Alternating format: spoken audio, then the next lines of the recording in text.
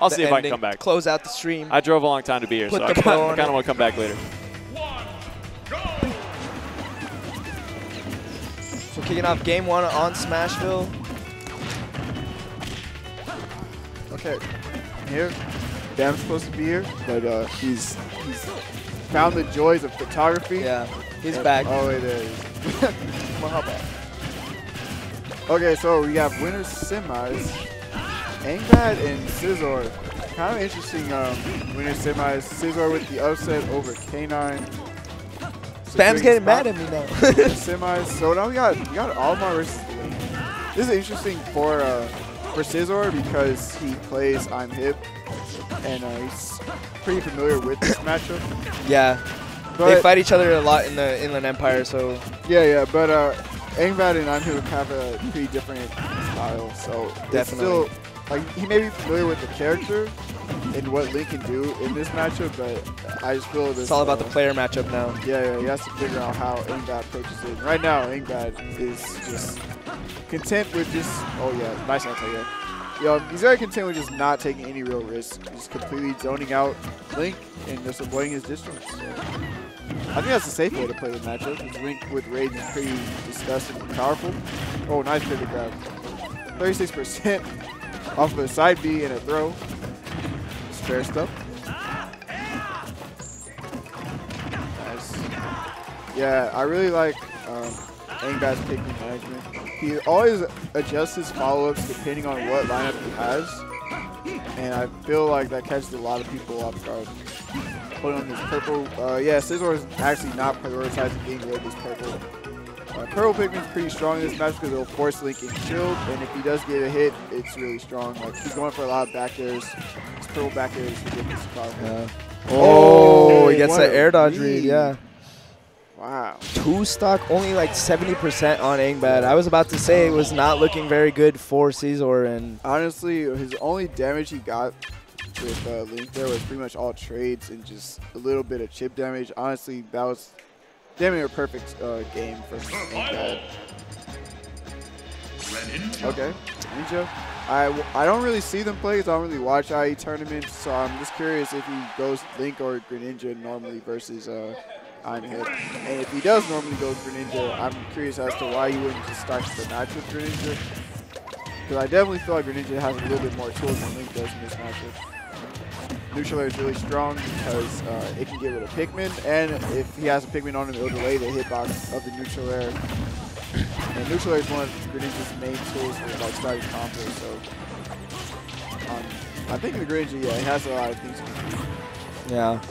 And so far, it's looking like Angbad's got a pretty good handle on this matchup. Yeah. I'm not sure if he has a handle on the matchup, but like Angbad's style in general is just like so good at just keeping people out. Yeah. Needless to say, he's got a bit of a percent lead. Yeah. So definitely works to his advantage, forcing Scizor to come to him, and he's got a great lineup right now too. Definitely. Double like, purples. Like Angbad keeps you out with all these you know, Pikmin tosses, and next thing you know, he's racked up like all this damage and chip damage, and then he has like the perfect lineup to get the kill. So all it really takes is one mistake from Scizor right now, but nice anti-air with the up smash, catch him up. This is where Greninja wants to keep Olimar because he didn't get the fast follow. They would have gotten a spike. But keep him in the air because he has a little bit of trouble landing. Yeah. Olimar's landing tools are pretty abysmal, and Greninja has amazing juggles. So yeah, the only thing that Olimar really has to land with is like kind of a mix-up is the invulnerability frames on his down B, the whistle. Yeah. But it's not really consistent, so it's hard to use. Yeah, it's not that many.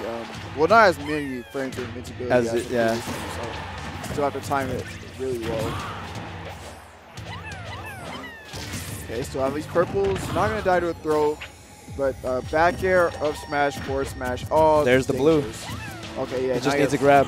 Yeah, he has a pivot grab or either just like run up grab.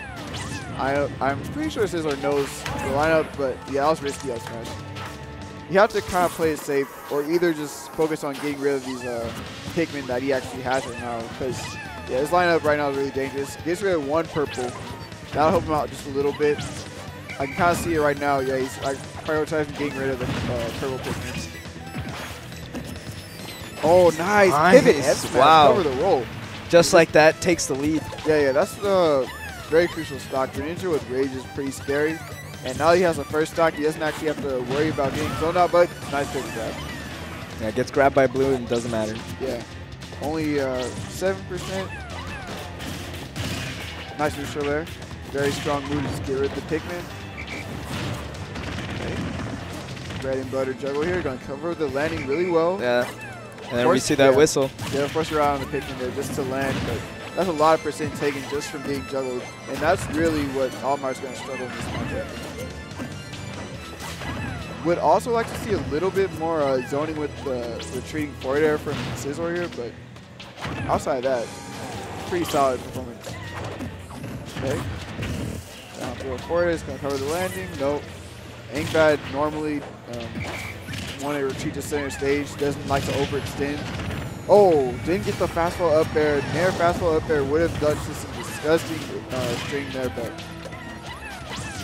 little bit off in his conversion. Oh, he wanted to use the counter on the actual Pikmin attack, so he could actually get like a sneak attack there, but surprisingly enough, the Pikmin didn't attack at the right time, so he didn't get it. Yeah, I don't see Scizor really mind much the Pikmin when they stuck to him. He kind of just lets them do their damage. Yeah. But we're seeing a pretty even game in terms of percentage right now, 92 to 91. No ledge jump. Oh, weak down smash, not enough to kill. How's he gonna get off the ledge here? Oh, that trade. Yeah. Greninja doesn't really have that many tools to safely get off the ledge. Neutral get up's pretty good, and then you can kind of use his quick dash speed to just get to center stage. But yeah, ledge jump fair, not really that great. Honestly, he was lucky to even get the trade, to be honest. So Angbad up 2-0 right now, only one game away from moving on. Yeah. In this bracket, looking like they're going to go to Town and City. They started Smashville and FD, and yeah, Town and City is going to be the staying Greninja. This is a good pick for Greninja just because low ceiling stage is really good for him. Kill really early with the up air and the up smash. And up smash. Platforms will actually help him if he actually catches Angbad on these, because you can just throw him up with the up throw, kill him up the top with an up air at an even lower percentage than before. So we can actually see that in this match. That'll be good for Scizor just to actually even up the set or even get a game in the set. Okay, double jab, it's down throw, easy damage. Olimar low percentage strings are actually pretty impressive. Okay, that's the first retreating forward that we got for Scizor. I really want to see more of that because it's a really strong disjointed hitbox.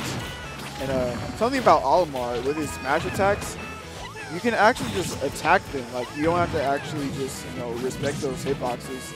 Compared to like Greninja can just forward air those.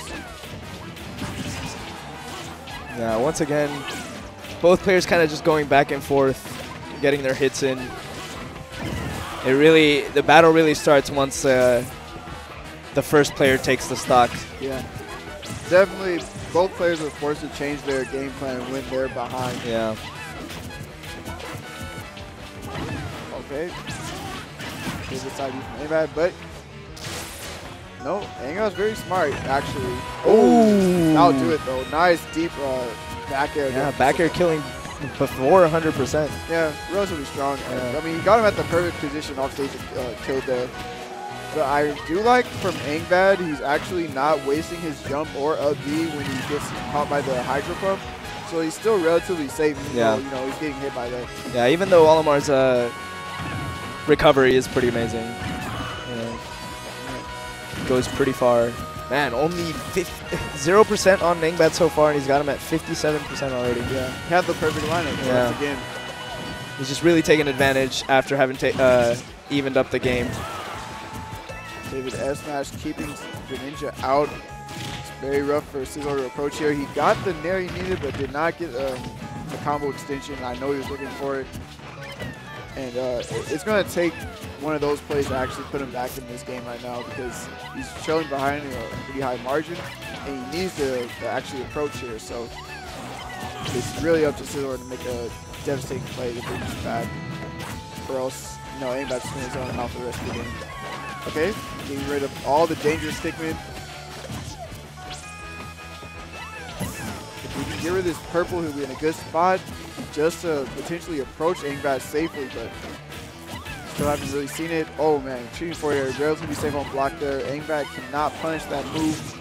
So I really want to see Scizor abuse it a little bit more. I think at this point a grab is definitely going to kill Greninja on Town and Cities. Yeah. So he's got to avoid that. Angbad's playing it patient. He wants to keep this blue in rotation just because he knows a throw is his least committal option to kill right now. So if he keeps that in queue, he's in a really good spot. Oh yeah, he wanted to get a roll there to get the hidden throw. Scizor playing for his life here at 163%, trying to play as evasive as possible. Does not want to get grabbed. Yeah, he's going from left to right. He's got the best lineup right now too. Double purples and a blue. Oh, good life for Angbad. Yeah. Oh, trading with the Shadow Sneak there. Just to keep popping off the ledge. Oh. Luckily for him, it wasn't a purple left smash. Okay. Still trying to retreat these platforms here, but Angbad controlling so much space. Okay. I wonder if Nair up smash from Greninja will actually still Olimar stock right now with all the rage he has. Max rage, yeah. Okay, got the up throw. No chase, but he has him on stage where he wants him. Angbad's still with purple on deck, but a red F smash is going to do it anyways. Overcommitted to that pivot F smash option that got him the first stock in game 2 there. So despite a very close last game, it still ended up being a dominant 3-0 for Angbad. Yeah. And Scizor definitely bet the farm there with that charged F smash. Thought he had a read or a... shaking his head, not too happy about that. But yeah, I thought he had a read on like a pivot F smash roll read again, but Angbad didn't give it to him. Okay, so we're going to go to commercial.